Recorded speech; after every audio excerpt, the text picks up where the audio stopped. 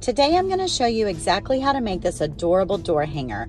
I'm going to take you through the entire process, and I'm also going to share with you a few of my favorite tricks about creating the check pattern in a circle. Sometimes round objects need a border, and I like to do this in a checkered pattern, but this can prove challenging. So let me take you step by step into how I do this. I use a bowl that will fit slightly inside. You need about 1 inch to 2 inches around the outside. And here I'm using a chalk pencil to draw around my kitchen bowl, and it leaves the perfect border. Now let me show you how to add checks. Using painter's tape, I mark my circle just as if I'm looking at the face of a clock.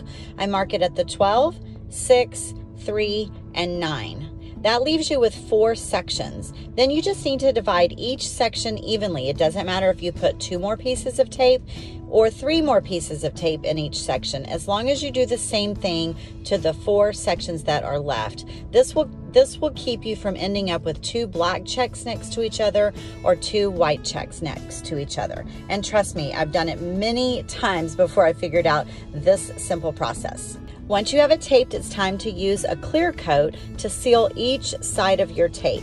This will keep your white or your contrasting color from seeping underneath the tape and leaving you with uneven edges. Once your clear coat is dry, you can begin adding your contrasting color for the second check, which here I'm using Fluff and Dixie Belle, and I'm using a very small 1/4 inch brush just to paint on each stripe individually.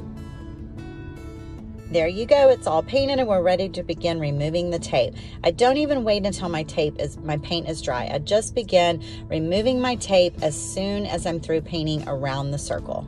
And as you can see, every single stripe is very, very crisp, and this is because we used that clear coat before we put down the white.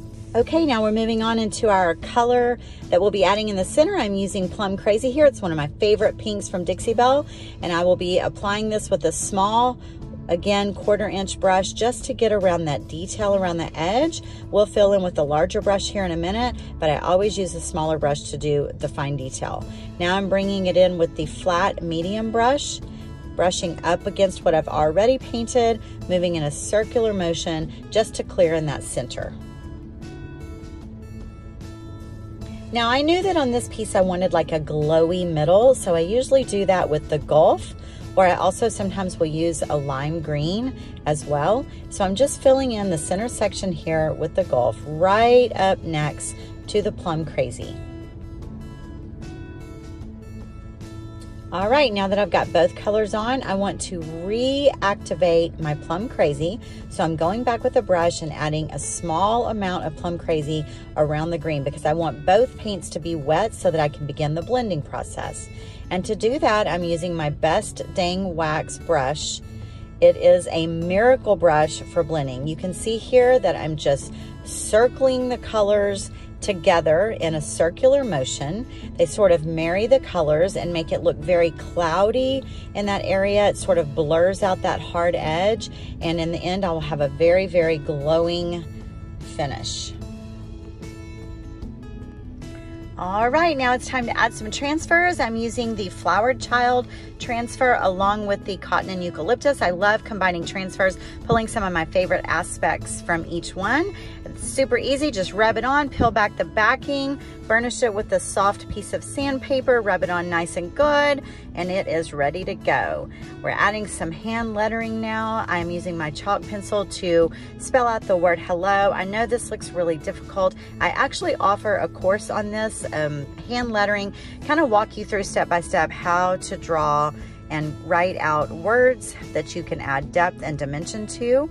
And I've got it all drawn out here, and I'm just filling in with a small artist brush using Fluff paint to fill in the letters.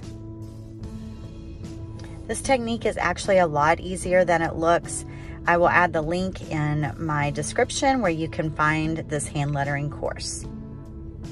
And that is it. Look at that. Look how pretty it is. And it was so easy, super affordable. I think I paid $7 for the board, just a little bit of paint, a transfer or two, and you've got a great project. And the transfers themselves will actually probably, oh my goodness, you could probably make 10 boards out of one transfer. So it's a super affordable project. It's a lot of fun to do this with some children in the family, maybe your mom, your sister, your best friend. I hope you've enjoyed this and follow along for more tips and tricks from Tracey's Fancy.